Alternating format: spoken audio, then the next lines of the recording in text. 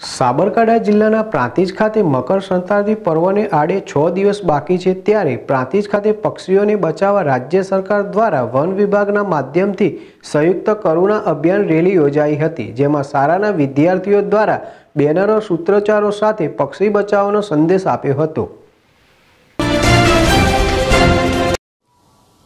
પ્રાંતિજ ભાખરિયા બસ સ્ટેન્ડથી પ્રાંતિજ મામલતદાર HP Bhagora દ્વારા કરુણા અભિયાન રેલીને લીલી ઝંડી આપી પ્રસ્થાન કરવામાં આવ્યું,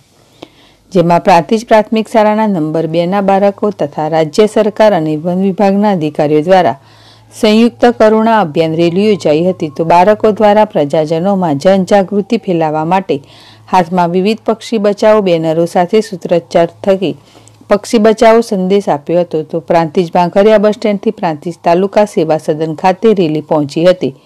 જ્યાં ઉપસ્થિત સૌ કોઈએ પક્ષી બચાવોની પ્રતિજ્ઞા પણ લેવામાં આવી હતી। તો રેલીમાં પ્રાંતિજ મામલતદાર HP ભગોરા, મહંત સુનિલદાસજી મહારાજ, RFO in charge Ganeshbhai વિદેસાઈ, વનપાલક Salal, NJ વારન,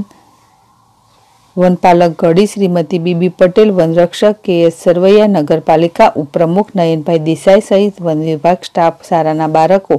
શિક્ષકો સહિતના મોટી સંખ્યામાં જોડાયા હતા અને પક્ષી બચાવનો સંદેશો ફેલાવ્યો હતો અને જીવદયા માટે પ્રયાસો હાથ ધર્યા હતા। મિતેશ શાહ સાથે સંજય રાવલ, ZSTV પ્રાંતિજ। રોજ તારીખ 9/1/2020 ભાખરિયા બસ સ્ટેન્ડથી મામલતદાર કચેરી સુધી એક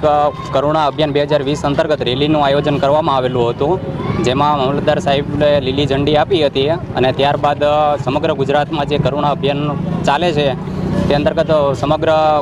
વન વિભાગની ટીમ તથા સ્વૈચ્છિક સંસ્થાઓ તથા જે જીવદયામાં માનનારી જે સંસ્થાઓ છે તેના દ્વારા અને યુવક યુવતીઓ દ્વારા આ કાર્યક્રમ સફળ થાય તે માટે એક રેલીનું આયોજન કરવામાં આવેલું હતું અને પતંગની મજા માણીએ અને સાથે વન્યજીવો પ્રત્યે પણ જીવદયા દાખવીએ અને તેમને જરૂરી સારવાર મળી લે તે માટે વન વિભાગની ટીમ તથા સ્વૈચ્છિક સંસ્થાઓ આ ક્ષેત્રે કાર્યરત છે। તો સમગ્ર જનતાને જણાવવામાં આવે છે કે કોઈ પણ એવું પશુ પક્ષી કે ક્યાંય ફસાણેલું જોવા મળે તો તાત્કાલિક વન વિભાગની ટીમ અથવા તો કોઈ સ્વૈચ્છિક સંસ્થાને જાણ કરી અને આ એમને જરૂરી સારવાર મળી રહે તે માટે જરૂરી જાણ કરવા